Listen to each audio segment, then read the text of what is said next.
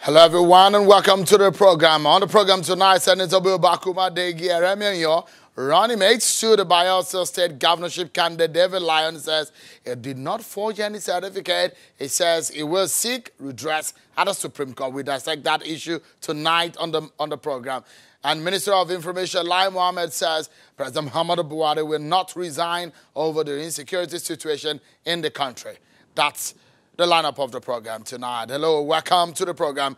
This is Politics Today, live on Channels Television. I'm Sean Kimbaloye. Let's begin by telling you about what the Minister of Information and Culture, Alhaji Lai Mohammed, has said. He's insisting that President Muhammadu Buhari will not resign over the insecurity situation in the country. He was addressing a news conference in Abuja. Alhaji Lai Mohammed says that the government will not go back on its plans to regulate the social media, though he admits that the nation is currently going through security challenges. He is promising that the challenges are being tackled.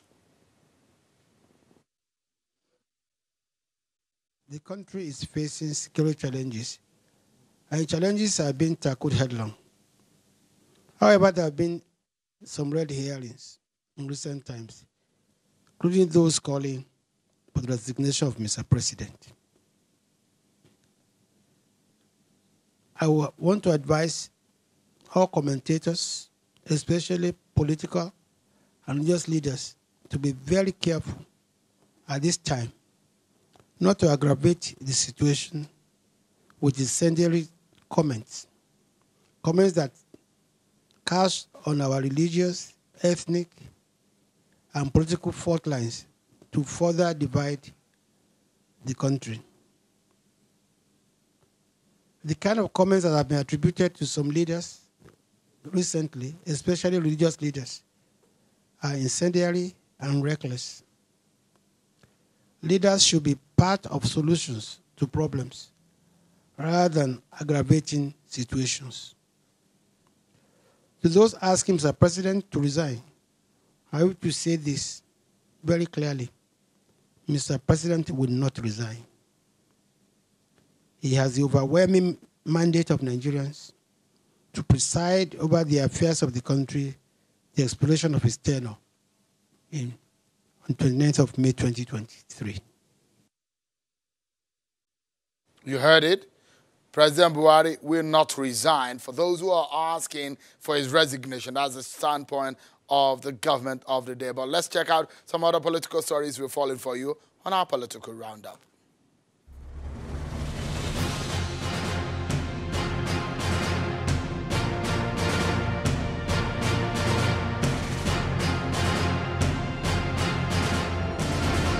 President Muhammadu Buhari has met with two governors at the presidential villa today. The president had audience with the governor of Imo State, Hope Uzodinma, and afterwards that of Ogun State, Dapo Abiodun. We will be turning the sword on the Ijebu-Ode to Ekpe road. It is believed that when that road is completed, people coming from the east, coming from Ondo, coming from Ijebu-Ode, coming from Ibadan would have an option. They don't have to go to Lagos-Ibadan Expressway. The African Democratic Congress has condemned the Independent National Electoral Commission's decision to deregister political parties. ADC believes that INEC should have had a dialogue with the Inter-Party Advisory Committee before embarking on the deregistration process. This position was stated by the chairman of the party, who also condemned the security situation in the country. Cataloging or counting the failures of the government, the security challenges in the land now seem irrelevant because the government has no idea what to do. The African Center for Leadership, Strategy and Development says the lack of strategic leadership as well as the inability of political leaders to connect with the people are some of the reasons for leadership failure in Nigeria. This is the shared view of several resource persons who spoke at the roundtable on Nigeria and its challenges of leadership strategy in Abuja. The Independent National Electoral Commission, INEC, in Ogun State has presented a check and insurance cover to the family of the police corporal killed during the February 23rd presidential and National Assembly elections in that state. Presenting the check on behalf of the chairman of the commission, Professor Mahmoud Yakubu, the State Resident Electoral Commission has said the gesture is to alleviate the suffering of the family after the demise of their breadwinner on active service. Corporal Sunday Doko was reportedly killed during the movement of election result at Eredo, Yewa South local government area, Ogun West Senatorial District of the state.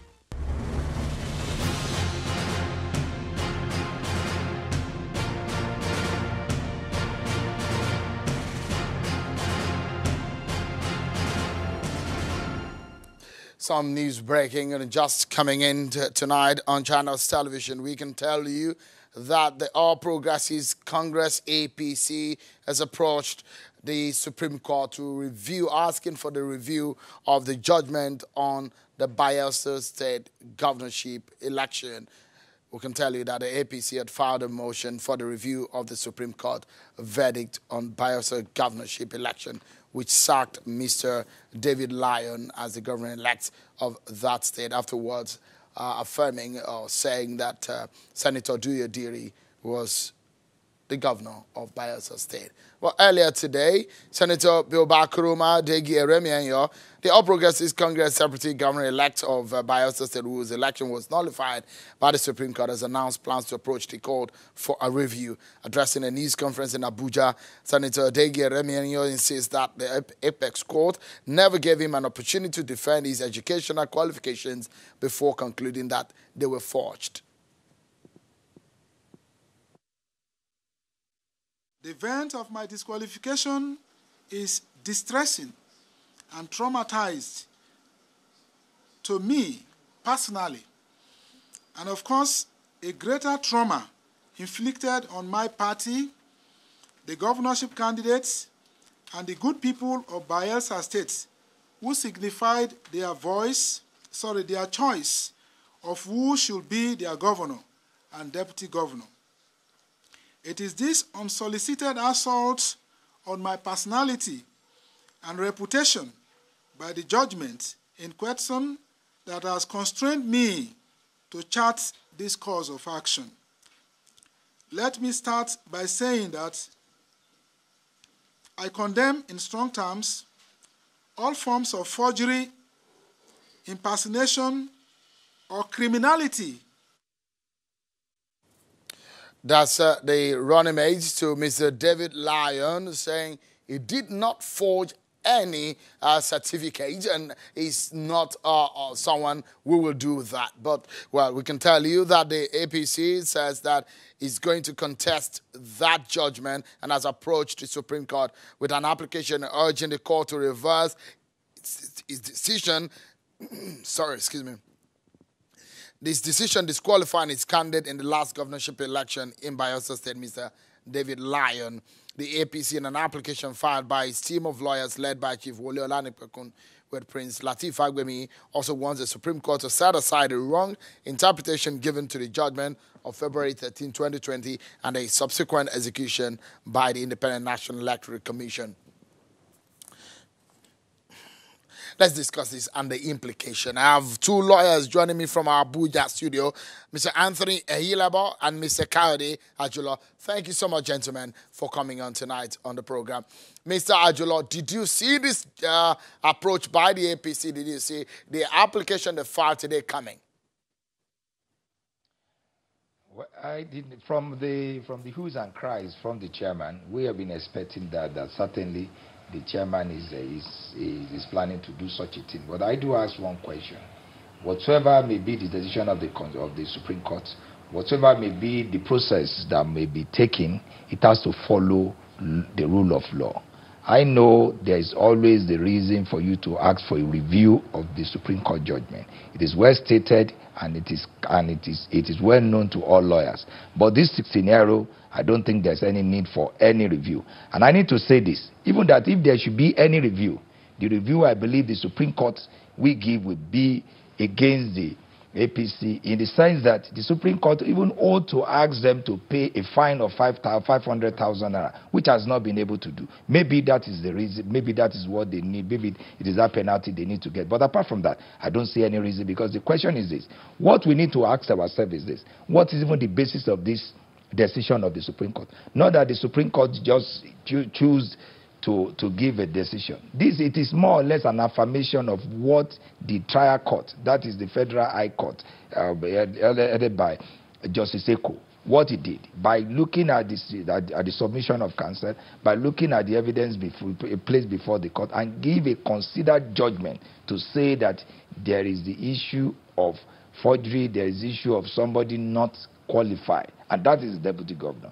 And yes, this matter went to the Court of Appeal, and we all were aware of what happened in the Court of Appeal, particularly since the election is about 2 or 3 days before to that time, the Court of Appeal, in its wisdom, asks that, oh, let the whole thing continue. But in the Supreme Court, having looked at the judgment to say that actually that judgment is affirmation of that judgment. For us now to see the castigation of those the panelists in Supreme Court to be castigated, to be called names, to be to such extent is something that it has never happened. And I'm afraid. But this is not the first one, Mr. Ajilo. This is not the first judgment that politicians were asking for review. In Zamfara, they're asking for review. In Imo State, they're asking for a review. So why do you think the case of Bayelsa is different?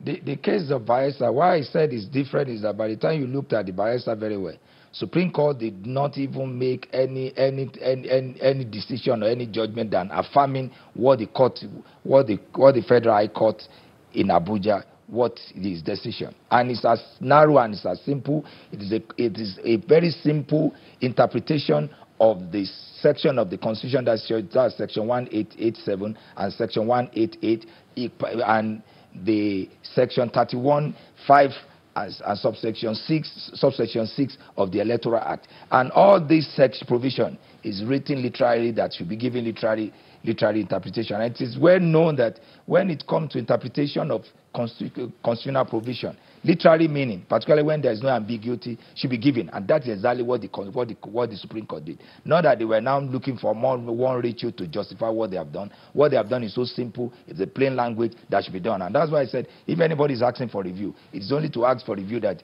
the APC should be asked to pay the cost and the penalty. Let's get Mr. Hilabo's view on this one. As a lawyer, is it outside of the rights of anyone who is aggrieved? Though people know that the Supreme Court's judgment is final, but there is a window for a review like this. Is it out of line what the APC has said they want to do today? Well, I agree with my learned colleague here and his points, and he put them so succinctly. But what we must ask is, what are the grounds and what condition will the Supreme Court review a matter? Is there anything that has to do with the substance of the case that has to do with fraud, or that the Supreme Court was misled into taking the decision it took? I don't think anywhere around that matter we have seen any, and that's, I don't even read, even listening to the ill-fated Deputy Governor, who is still in the Senate, by the way, who is still in the Senate with these same certificates. My brother here went as far as saying that he still owes the courts the fine of 500,000 that is stipulated under the Electoral Act when you submit such documentation to INEC and it is found to be wanting. But let's go beyond that and even ask. Now you know that you have so blatantly been found out and the judgment has been given against you by the Supreme Court. You still want to further aggravate the situation by asking for a review and making it sound like it's now the right course of action. The Supreme Court is a court of final instance, except where it is glaring.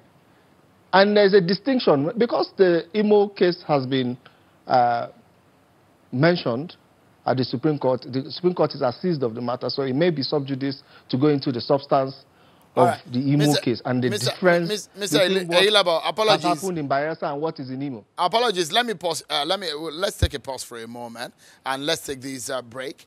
But when we come back, we'll talk more about the meat of what the APC is asking, the application that the APC has filed at the Supreme Court today over the Bayelsa governorship election judgment. We'll look at that in details when we come back from this break, everyone. Join us again. Thank you so much, everyone. The story just in that we're following for you, that the All Progressives Congress APC has approached the Supreme Court filing an application for a review of the Bayelsa governorship election judgment over what they describe as the lack of the court's fair hearing when it proceeded to disqualify its governorship candidate, even though they believe that the Federal High Court in the judgment by Justice Yang Ekwo, which the Apex Court affirmed, refused the plaintiff's prayer to disqualify Lion. My guests tonight in our Abuja studio, Mr. Kaudi Ajulo, a lawyer, and Mr. Anthony Heilabo. The two of them have been weighing in. Interestingly, they are agreeing on these two issues. Let's get back to the conversation, gentlemen. Mr. Heilabo, I mean, it does look now that every Supreme Court judgment is being critically scrutinized by politicians, and they are asking now for review. What does this mean or portend for our democracy? Well, it's interesting that some cases that are not within the scope of what Rule 8 or 6 of the Supreme Court rule says and provides so that for such reviews. However, what we must take is that politicians are watching. Politicians are looking at the loopholes left by the laws that are not being plugged by the Supreme Court right now. That's not to say that in any stretch, and you will find if you have 5, 6 lawyers, they will obviously tow towards the same direction as per these rulings and how it was called. By Elsa, we do have a strong feeling that that was one case the Supreme Court got right, if you ask most lawyers. I mean, and that's across board. The chats and conversations I've had with other lawyers is that the Bielsa case was one that just upheld a ruling that was beautiful. Because if you read the judgment of Justice Eko, she was very clear that she can't find an iota that convinces her that this man is the same person in with 5 different names, 5 different variations of his name. And you can't deride that. But what happens is that we've seen that there's a particular judgment. Like I said, I'm not really keen to delve into the Imo argument. If not, I would have advised that that judgment in itself has set a precedence that anybody can go on the streets, get any results. It doesn't matter if that result looks like INEC's result. It doesn't matter where the result comes from. And tender it as a result. And if you ask him, he will quote Ihedioha versus this Ihedioha matter, this Ihedioha case as a case law. And it will be binding on the lower courts. So at this junction, it will be wise if we retrospect. Our lawmakers must also look at these judgments that are emanating from all these issues we have, the governorship cases we've had, and look at the loopholes that they need to, as a matter of urgency, before you amend the Electoral Act, or even go further by amending the Constitution, to check these leakages or wherever it is that it seems like our Constitution or our laws in totality have a lacuna in solving our current issues.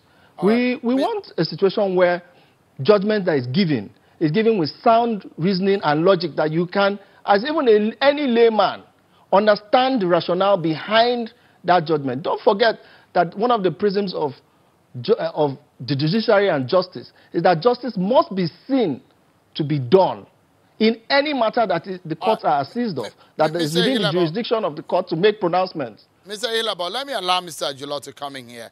Mr. Ajulo, the APC has argued that the Supreme Court acted without jurisdiction and denied its party fair hearing. The party has also faulted the interpretation given to the Supreme Court judgment by INEC in deciding to issue certificate of return to the PDP, and also add that it was wrong for the Supreme Court to avoid its candidates' participation in the election. Those are the grounds of on the grounds on which the APC is approaching the Supreme Court today. Well, let me quickly say this. Some minutes ago, you told me that the APC has gone back to court.